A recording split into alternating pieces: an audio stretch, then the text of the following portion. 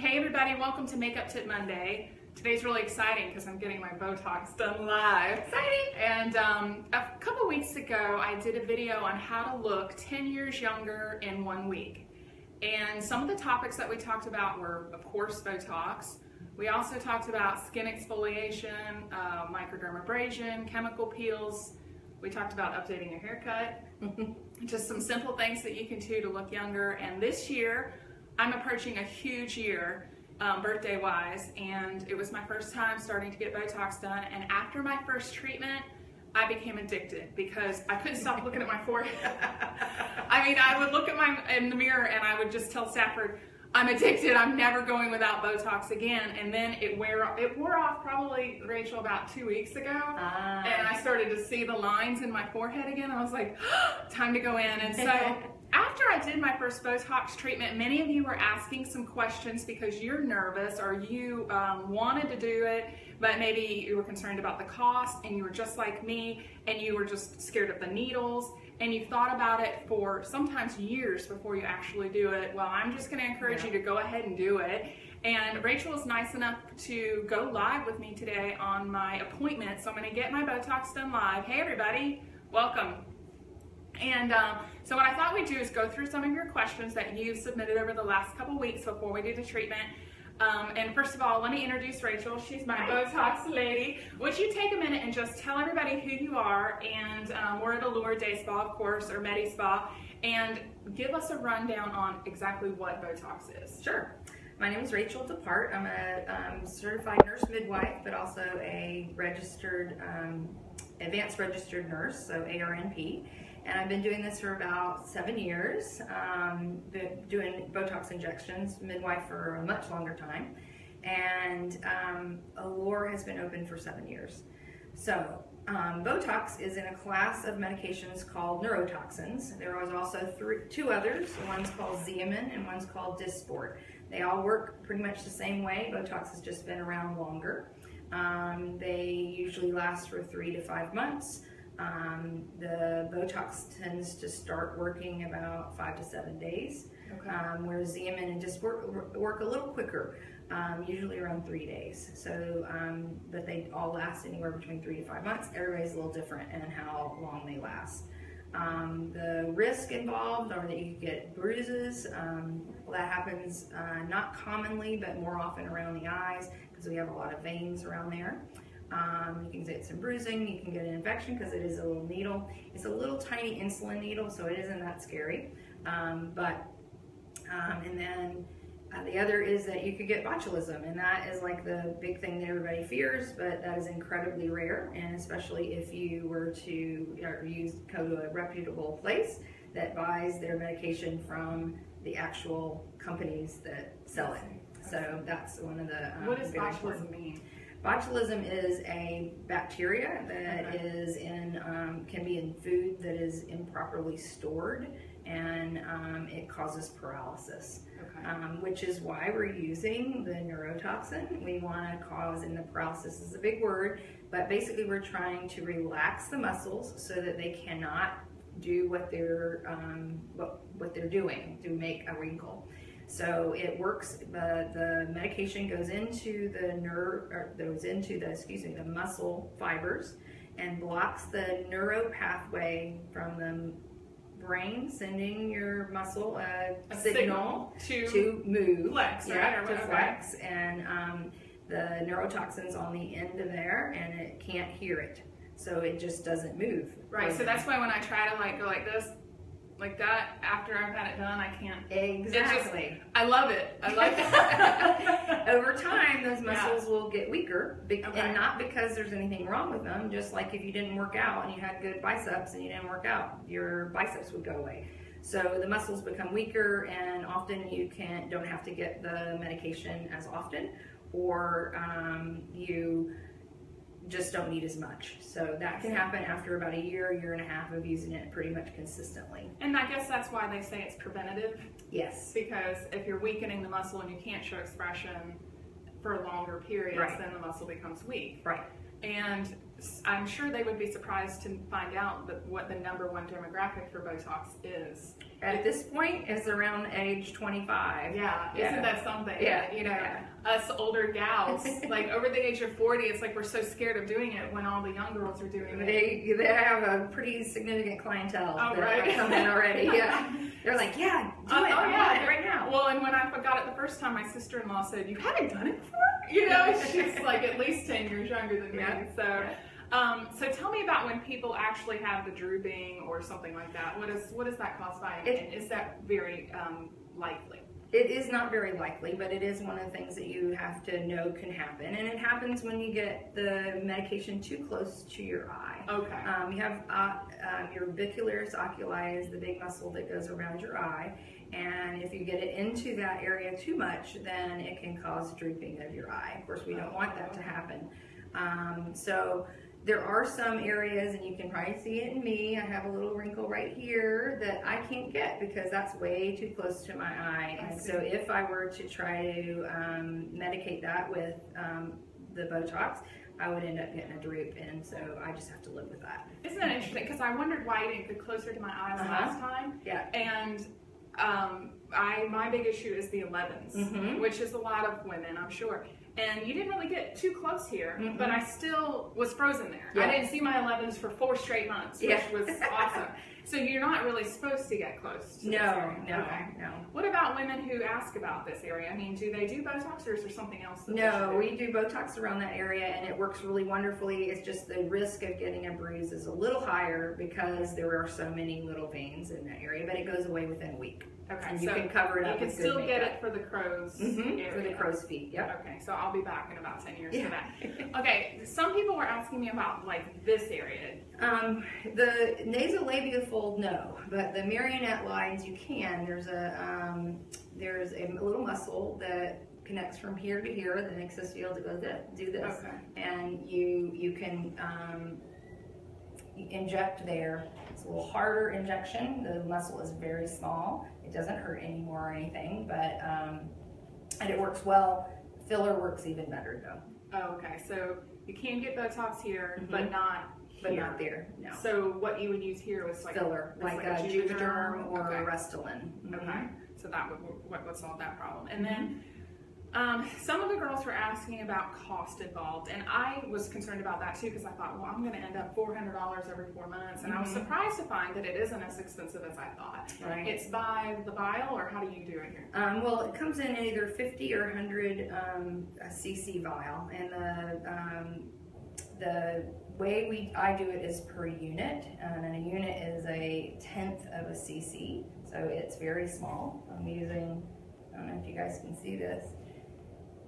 Right there, that's 10 units.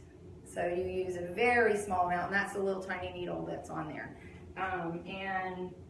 Normal, like forehead, nasal, or here, glabella, which is what this area is here, where everybody says they're 11s, is about usually 10 to 12 units. Forehead, depending on how big of a forehead, I always say it's a lot of real estate. So it takes a lot more to go around. Your wrinkles, raise up your forehead for me, Lisa. Raise up your forehead, yeah. Her wrinkles are really right here in the very middle, and so we can address those pretty easily. If people have them that go all over here, it can be up to 20 units that you have to use here. And on the side areas, on the crow's feet, it's usually around 6 to 8 units on each side. So because we have to, so that's anywhere between 12 to 18 units. So and if you wanted to do here, it's usually 3 on each side. Okay. It also works on gummy smiles, which is for people who really show their gums. And you put 2 units here. Those are pretty popular. Shut up. Yeah. I didn't even know that was a thing. Plus bunny, that's gummy smile, and then you have bunny lines, and when you smile and your little bunny lines come up. Yeah, you can use it. So people who have their gums show too much when they smile, they can actually relax that. You find something out new every day. Yep. So the range is probably, if we were to give it math terms. So I charge $11 a unit, and so this would be about 10 units, about 110. Another 10 units up here. We're going to be using 20 units on you today, so that'd be $220. Okay. So just to give you an idea. Yeah, and then if your forehead was a little bit worse, it could go up. It could go to up. Maybe 300. Yeah. Okay. And then adding in the eyes and the mouth. Right, you could get up to 40. Okay, Yeah. okay. 40 is probably about 40 to 45 is about the max that usually anybody uses. Oh, okay. And not because you can't use more, but that usually is it usually fits in. Now there are different rewards programs that are with each of the companies that make the medication. So you gain points with them, and you usually can get 20 to 30, sometimes $40 every time you come back in. And so there is some incentive. They want you back. They want you to use your products. Right. And those are rewards programs that belong to you. They don't belong to me as a provider. They belong to you. So wherever you would go, you'd be able to use them. That's good to know. Okay, I need to do that. What about headaches? Somebody was asking about headaches, and is this the same as, the cosmetic is the same as relieving headaches? The Botox is used for that.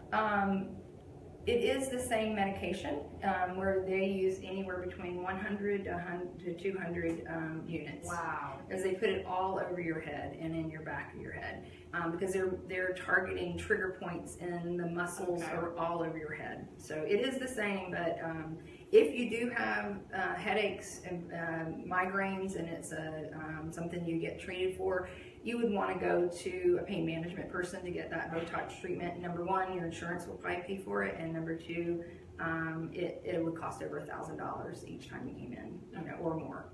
Wow. So, yeah. So getting a headache after treatment, normal? Sometimes people do, about 24 hours after, and it's a very light headache. I'm a headache person, so it was a kind of a light headache, and Tylenol took care of it, so it wasn't bad. I noticed the same thing. Anything else you should avoid after treatment? Right after treatment, 24 hours, we don't want you to exercise, and we do want you to move your muscles afterwards because it helps to spread it out throughout the muscles that we're injecting, and so you don't want to overheat yourself. You don't want to lay down for an hour, but you do want to move your muscles. Okay. Anything else that we should know as far as side effects that we should be aware of, that if that happened to us, we would want to call back in? Anything else you can think of? Well, sometimes people have very expressive eyebrows, and when we get this area so it's not moving much, those eyebrows go crazy. So go up a lot, and we call it in the trade it's called the Spock eyes. So you get these Spock eyes. We can calm those down, and I often will say, look, I'm working with you the first time. If it's not right, I can 99.9% of the time I can tweak it and make it better. Awesome. So, okay. All right. Okay, we're gonna do it. Y'all ready? I wanted to give you guys a couple pieces of information while she's prepping everything. One is I always do a drawing, of course, every week. For those of you who are on, hey guys, put an emoji in, like us, love us, give us some hearts as I'm getting the needles done. And last week I did a private class. Usually that's $30 a person, and the winner was actually Tammy Pulsifer for sharing the video from last week. Yep. And we did body types. Oh, you know Tammy. I do. We did body types last week, which was knowing your body type and how to dress for your body types. We talked about the pear, the apple, the rectangle, and the hourglass. So that was really fun. And then this week, Rachel is so generous to give away something from Allure, and I'm really excited. Because you want to tell them what it is? Yes, 10 free units of Botox. So somebody is going to win that. So definitely comment and then share this video. And then also in the comments, I linked in the video from a couple weeks ago with how to look younger in 1 week, so that those of you who missed it can go back and review that. And I think that's it. Oh yeah, and next week I'm doing a bronzy glow makeup tutorial for summer. We're going to use highlighter and we're going to use bronzer so that you can kind of get a little bit of a feel for how to use those and the right place to use them one more time. So we're going to turn the camera a little bit and tell me about the needles that you're going to use, Rach. So they're actually insulin needles. So they are very small. They're not very deep. I'm going to wipe your forehead off with some alcohol here. Just to make sure everything is nice and clean. I love the smell of alcohol. Some people don't. It reminds me of giving birth, and when I got nauseated, they would always hold the alcohol underneath my... Yeah. Did you just wipe off my perfect eyebrows, Rachel? I might have, yes. But this is more important than perfect eyebrows. Sorry to tell you. Yes, indeed. I have a big birthday party coming up this weekend, so I want my face to be frozen for that. All right. Okay. So I want you to make make your 11s. Make your 11s, yeah. Okay, so what I'm going to do is inject the bigger muscles. So I'm going to go right in here and just put a little here. And then I'm going to go right here. You doing all right? Mm-hmm. And a little here. And make it again for me. Make your mouth, yeah, good. You still have a lot here. You mean a lot of wrinkles? No, a lot of medication here because you're not able to do that much. Good. So sometimes you have a little bit of just spotty bleeding, and then you'll also have these little round kind of puffy areas, and that's totally normal. Yeah. Totally normal. I noticed that last time until like the next day. Yeah. And it was fine. It went away. Now I want you to lift your brows up. Okay, now relax. Now here is what I'm putting over here is trying to make sure that you do not get those spock eyes. Do it again for me. Excellent. Now relax. And here I'm just giving a very small amount of Botox in those little muscles that come up here and helping those to relax just a little bit so we don't have that crazy thing. And now we're going to go on your forehead, lift up and relax. No, it doesn't.